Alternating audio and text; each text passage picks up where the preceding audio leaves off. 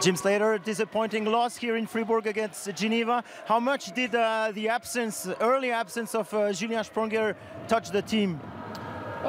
You know, it's always tough to lose a guy like that, but I thought we played a pretty solid game all around. You know, we were able to get two goals before the end of the first, and we felt like we were moving, and it was a good game. It's what we thought, but losing Sprungs definitely hurts, but you know, we had some guys that stepped up tonight.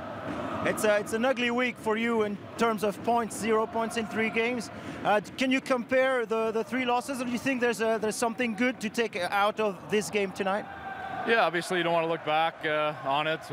You know, we didn't like the first 2 games of the week, but tonight there's definitely some positives, and you know, we're going to move forward here. We got a good group of guys in that locker room, you know, good coaching staff to get this thing turned around, and no reason why you know, we come back next weekend and put out a real good performance against Lausanne.